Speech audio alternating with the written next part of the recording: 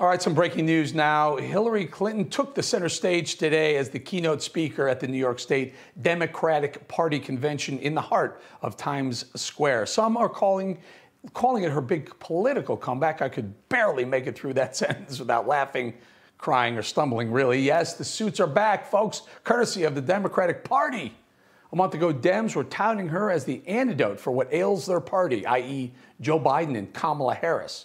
That was laughable even then, but that was a month ago. A month before we found out what we now know. A month before we found out about Hillarygate. A month ago, they were saying that, quote, she's already in an advantageous position to become the 2024 Democratic nominee, and she's an experienced national figure who's younger than Mr. Biden and can offer a different approach from the disorganized and unpopular one the party is currently taking. Ooh. Oh, she's experienced, all right, experienced at lying, spying, and losing elections. And this is their best hope?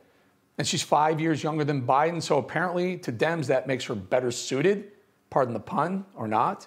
So we find out that Hillary Clinton's campaign actually spied on Donald Trump at the White House and at his private residence, all with the purpose of trying to find dirt on him to connect him to Russia, and she's out there shilling in the spotlight for the Democrat Party nomination likely.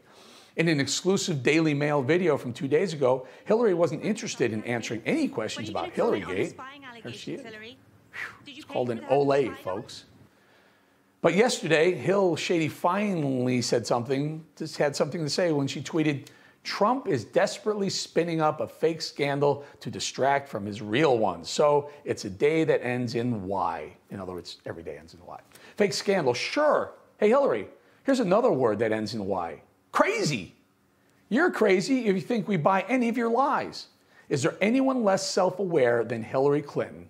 Of course, having a complete lack of self-awareness is par for the Hillary course. This is the same woman who, when asked about being such a polarizing public figure, responded with, well, sure, said that about Winston Churchill between the wars, didn't they? Oh, right, that's right, Hillary. Compare yourself to British Prime Minister Winston Churchill. You know, the one who helped lead the Allies to victory against Adolf Hitler and the Nazis in World War II. Yeah, that guy? You? Mm-mm. And now a political thriller Hillary co-penned might make it to the big screen. So let me get this straight. A book, a movie, another potential presidential run. What's next? A skincare line? Her own fragrance? Are you kidding me with this? The Dems are in a precarious situation heading into these midterm elections, and rightfully so. They've mishandled just about everything they could get their hands on. Crime, the economy, borders, COVID, schools, inflation. And their answer? Hillary Clinton? One of the organizers of today's convention actually said that, quote, she's beloved by the mainstream members of the Democratic Party, and her popularity is likely higher than that of President Biden.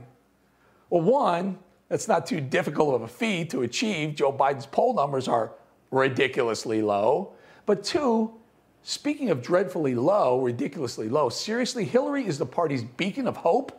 This is the party of delusional. This is the country. The country has spoken. America made it clear not once but twice with their votes that nobody wants a Clinton back in the White House, especially this Clinton. And still, Hillary Clinton for president again?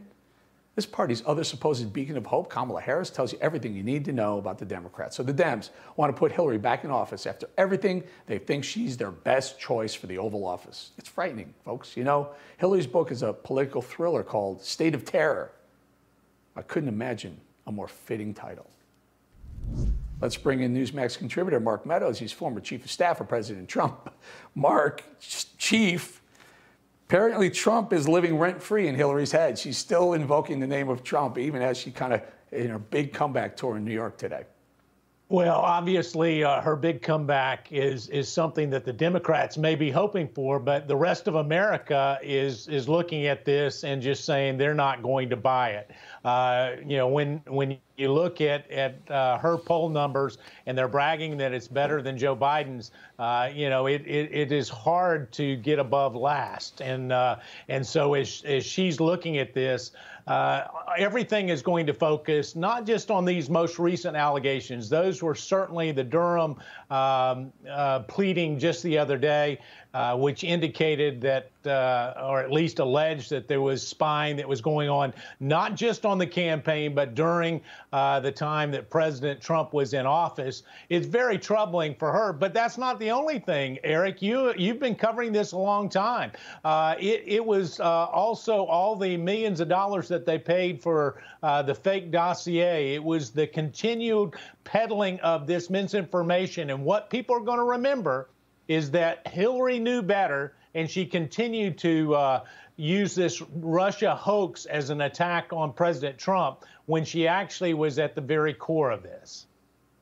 Yeah, Mark, before I go into a little bit of sound from Hillary entering the Sheraton in Midtown Manhattan, before we roll that, control them, don't do it yet, just weigh in a little bit about that time that we now know as Hillary was trying to gain information by having someone hack into the White House and Trump Tower. It's insanely egregious. It's literally worse than Watergate, but for some reason the media is not really picking up on it as being as atrociously illegal as it is, or appears to be.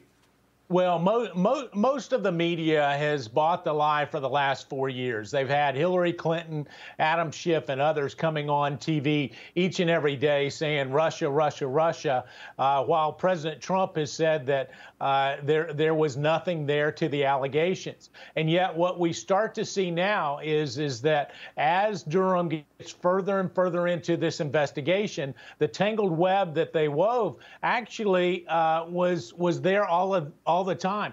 You know, people like Devin Nunes, Jim Jordan, myself, and a few others kept raising the alarm to say, listen, everything that's being put out there is not true. And yet what we start to see is it's finally unraveling on Hillary Clinton.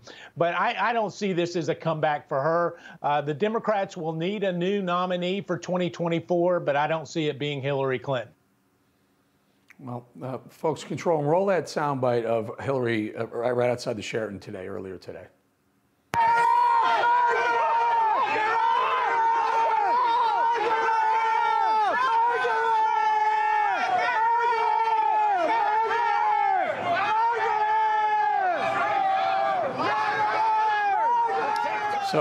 So Mark, you know, they're yelling, lock her up, you know, okay, maybe facetiously, but let's be real. Based on what we know now, or what we think we know, and what Durham may expose in the coming days, is there a chance that she gets indicted, do you think?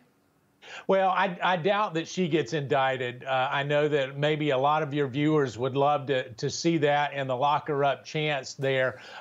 Listen, I think that most of the dirty work probably was done by people that were either paid or, as the allegations would suggest, were part of a campaign effort.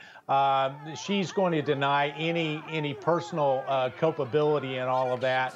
And so as we see this, it'll actually fall down, lower down. The real question still remains is who knew what when, and that includes some of our government officials when they were actually looking into this, because they knew before the Mueller investigation ever took place that they knew that there was not a there, and yet we spent millions of dollars looking at it. President Obama and Joe Biden may have known as well what they were up to, because they were warned by John Brennan, allegedly. Mark, we got to leave it there, and I think our audience was wondering, she loves those pantsuits. They were hoping for an orange one for her, but I guess they'll have to wait for the next scandal. Mark Meadows, thanks for joining us. Great to be with you. Take care, Eric.